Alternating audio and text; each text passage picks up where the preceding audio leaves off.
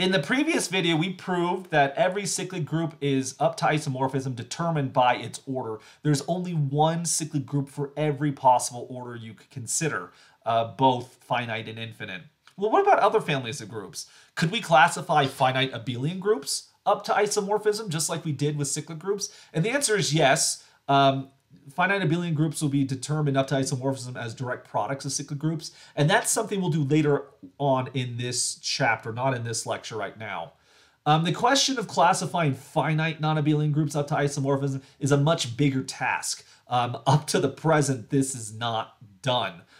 In fact, the state of the art is that only within the last few decades have group theorists been able to classify finite simple groups up to isomorphism.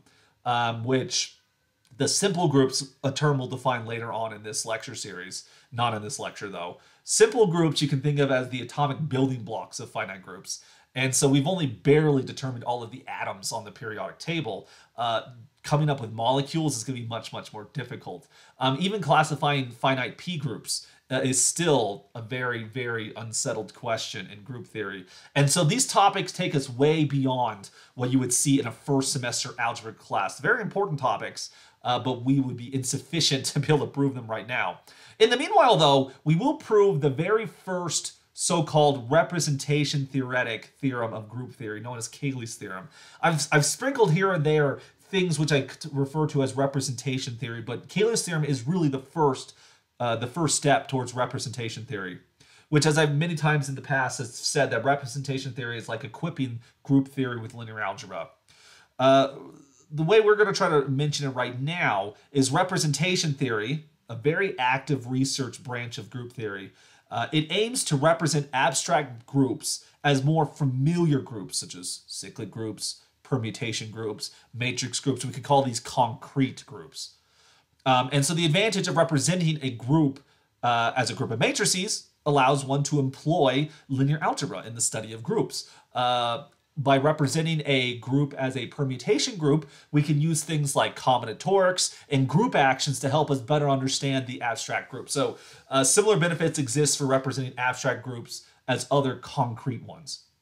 So Cayley's theorem, which we will prove in this video, allows us to represent every group as a permutation group.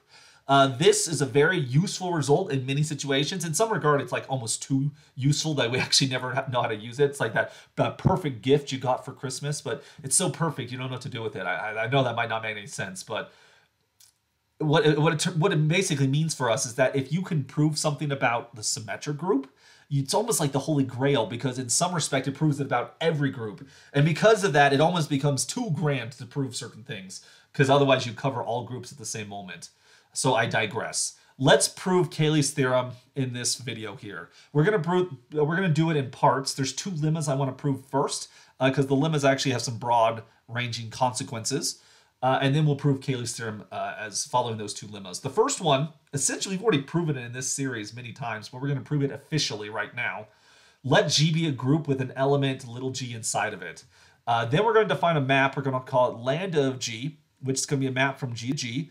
And it's going to be given by the rule lambda G of X equals G of X. So this is the left multiplication map by G. Or as I've referred to it in the series earlier, this is the left translation map. All right, translation, I ran out of space there. Analogously, we could talk about the map rho of G of X, which would be defined to be X times G. This is called right translation.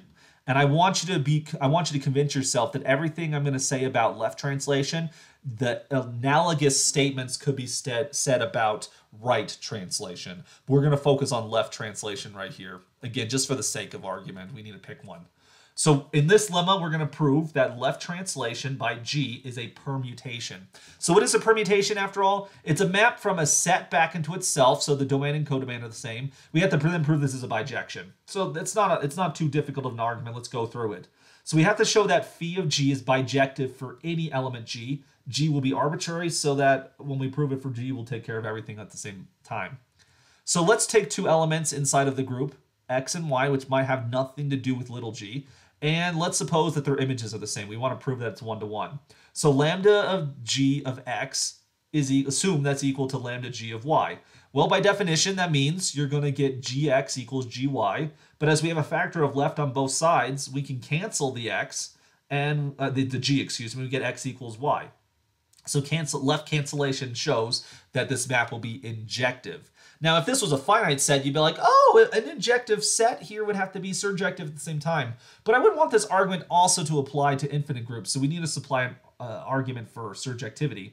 Well, okay, imagine you have x. This is our target. Who's going to map onto little x? Well, we're going to take g inverse of x. Well, notice that lambda g of g inverse of x, this will equal g times g inverse of x, which equals g inverse of x, which equals x. And so this is going to turn out to be surjective. And therefore, lambda g is a permutation. It's both injective and surjective. And like I said, we could also talk about these. The same argument would have worked for right translation, which you'll actually notice that rho g of x I defined. Despite what I said earlier, I actually could say x g inverse. There's a little bit of advantage of doing an inverse sign there. But don't worry about that too much in this conversation. Again, we're going to focus on left translation. This G inverse really comes into play if we want to talk about the regular representation, the right regular representation. What I said earlier about timesing by G, that right translation, that would also turn out to be permutation. It's just later results would be more useful to have this G inverse, and that's because we can't assume the group is abelian. I want to illustrate this as an example before we go on to the next lemma. Let's take the cyclic group of order 4 with respect to addition, of course. And so you have the elements 0, 1, 2, 3, and 0, 1, 2, 3. You see them like that. If I were to highlight a row of the Cayley table here, so we have the 0 row. If you look at that, what does that mean? So 0 will send 0 to 0, 1 to 1, 2 to 2, 3 to 3. And so we end up with the permutation, which turns out just to be the identity. Okay, if we take the next row, if we take the first row, notice the first row sends 0 to 1, 1 to 2, 2 to 3, and 3 to 0. For which if we just record that right here, like if we just record the index row with row 1, that actually is the permutation in question right here, for which we can then write that with cyclic notation. The 0 goes to 1, goes to 2, goes to 3, goes back to 0. Okay? If we do this again for the second row, so we take our index row and we take the second row, this gives us the permutation 0, 1, 2, 3. Well, that's just the index. 0 goes to 2, 1 goes to 3, 2 goes to 0, and 3 goes to 1. So we get this permutation. It's a 2-2 cycle. 0 and 1 are on an orbit, 1 and 3 are on an orbit. And then finally, if we take the third row, we see that 0 goes to 3, 1 goes to 0, 2 goes to 1, and 3 goes to 2. And so here's the 4 cycle, 0, 3, 2, 1. So we can represent this these permutations by really looking at the Cayley table and seeing, oh, the rows in the Cayley table correspond to these permutations. Now with our right representation here, row of G, remember you're supposed to take the inverse. It's kind of like looking at the columns of this, but again, you have to take inverses. Again, that's a subtlety that we'll worry about a little bit later. So let's look at our second lemma right here. Let G be a group. We're going to define a new set. We're going to call it G bar for the lack of a better name. Take G bar to be the set of all left translation maps. Okay, and I claim that G bar is a subgroup of SG. Now, technically, this should be SG, really, right? Because we're talking about permutations on the set G. But these permutations up to isomorphism, it only depends on the size of the set. So I can say this is S sub G, the order of G, so it's just a number. So don't worry about that nuance so much right there. So I claim that G bar is a subgroup. So we have to show it has the identity. It's closed under multiplications, it's closed under inverses. All right. So let's first show that we have the identity. Well, our candidate, notice over here, G, it has an identity element because it's a group. So let's take left translation by the identity. Notice if you take left translation by the identity, that'll just, so lambda E of X will just be EX, which is just X, which is just the identity map, right? X didn't matter here. And so the left translation by the identity is the identity permutation. And so therefore, we have the identity of the symmetric group. So G bar has an identity. Great. That's step number 1. We have an identity.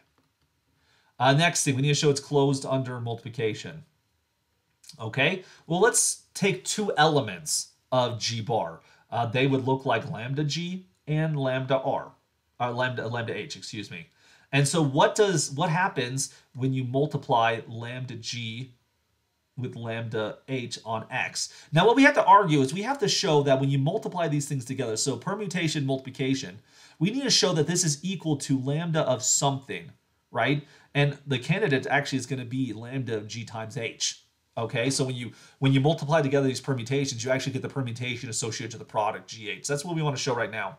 Now, how do you show the two functions are equal to each other? You're going to take an arbitrary element of its domain and show that the two functions agree on that element.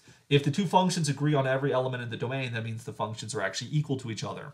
So consider with the left side over here, lambda G of lambda H of X. Well, by function composition, we're just going to put lambda H of X inside of lambda G. Well, lambda H of X just means H times X. Lambda G of anything will just be G times that thing. So we get G times H of X. Well, okay, G times H of X, well, by associativity, this is going to be GH times X. But hey, that's just what left translation by G times H does. Left translation by GH. And so that then proves that lambda G times lambda H is equal to lambda of G times H. Therefore, the product of two of these left translations is in fact a left translation. So G bar is closed under multiplication. So we've proven that it's closed under multiplication. So the last thing to prove is that it's closed under inverses. So we need a candidate for the inverse, right? Well, notice here that the identity translation was just to translate the identity. And the product of two translations was equal to the translation of a product. So if I'm going with this analog I see right here, it would seem that the inverse of a translation should be the translation by an inverse. So that's kind of my conjecture here. So notice what happens if I take the inverse of one of these things. So this is the inverse of a function, the inverse of a permutation. That's also a permutation. Now notice that lambda G to the inverse function of X. This is actually going to map to G inverse of X. How do I know that? Well, notice that, why does that say phi right there? Lambda G of G inverse of X will go, that'll map to G of G inverse X. Whoops. Oh boy, it's falling apart there. Try it again. So lambda G of G inverse of X, well, that you'll get G times G inverse of X, which gives you X, like so. So notice, if we want to pull this thing backwards, right? If we reverse the process, because the inverse function goes the other way around, if G inverse of X maps to X, that means X will map to G inverse of X. Great. But wait a second. G inverse of X is the image of lambda G inverse of X. And so since these two functions agree on all images, all elements in their domain, excuse me, that means they actually are equal to each other. So in particular, what we've shown is that lambda G to the inverse is equal to lambda of G inverse. So our set is closed under inverses, and therefore we've proven that G bar is a subgroup of the appropriately sized symmetric group. And so let's see, what do I want to say here? And so this argument here, it's really this argument right here, which is why we define rho G of X as XG inverse. Because the previous lemma about are these things permutations, those would be permutations, but in order to get G bar to be a subgroup of the symmetric group, the identity would work out the same. Closure under multiplication, you need the inverse map here. Because if you take rho G times rho H of X, let's actually spell this out for a second. This would look like, doing it one step at a time, rho G of rho H of X. You end up with rho G of X H inverse. And then that turns into X H inverse of G inverse. So that looks like X times H inverse G inverse, for which that then becomes X times G H to the inverse by the Shusok principle, which would then look like X. Whoops. This would then look like rho of GH of X. So in order to show that this G bar is actually a subgroup, that's why we take the inverse on the right-hand side, just so you're aware. The argument is essentially the same. Left versus right doesn't make much of a difference. So now we've reached Cayley's theorem, where we started off with a group G, and then using that group G, we produced a subgroup of the symmetric group. Cayley's theorem then is going to argue that these two groups are the same, that G and G bar are the same. And as G bar is a subgroup of Sn, this then proves that every group up to isomorphism is a subgroup of Sn. That is, every group can be represented as a group of permutations using like the Cayley table approach we saw earlier for Z4. All right, so let's prove that this map phi is an isomorphism, where the map, we're going to send phi of G to lambda sub G. So we'll just send G to left translation. You could also send G to rho of G if you prefer right translation. It doesn't matter. We're going to stick with left translation so we don't have to bother with the extra inverse there. So imagine we have two elements of G, okay? So we have phi of G and phi of H. Let's assume they're equal. We want to then prove that this is injective, right? So assume, well, that is, we're going to prove injectivity by showing that G and H are actually equal to each other. Well, if phi of G equals phi of H, that means lambda G equals lambda H, okay? And then pick an arbitrary element of the group G, like X. Well, if these two functions are equal, that means that their images will be the same for every choice of X. So lambda G of X equals lambda H of X. But what does left translation do? Lambda G of X will give you GX. Lambda H of X will give you HX, like so. And as X here was chosen arbitrarily, we'll just cancel X from the right-hand side and we end up with G equals H. And therefore, this shows that phi is an injective map. That's the first step, right? To show surjective, this is fairly clear, right? Because the way that we constructed G bar, everything in G bar looks like lambda of G, and therefore G will map onto lambda of G. So surjectivity, ka-chink, it's super easy. Now the homomorphic property, how does this look? Well, we have to show that the product, that phi of a product is equal to a product of phis, all right? So phi of GH, this will look like lambda of GH, which we saw in the previous proof that lambda GH is actually the same thing as lambda G times lambda H, which lambda G is just phi of G and lambda H is phi of H. So honestly, my lemmas kind of stole all the thunder behind Cayley's theorem here, but this gives us the final proof here that lambda phi is lambda phi here is going to be an isomorphism. So the map G maps over to lambda G. This is what we refer to in representation theory as the left regular representation. Whoops. Left regular representation of the group. And similarly, if you take G mapping to rho of G, this is what we call the right regular representation.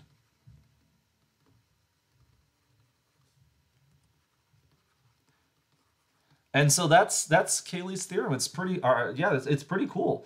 Every group can be realized as a subgroup of the symmetric group.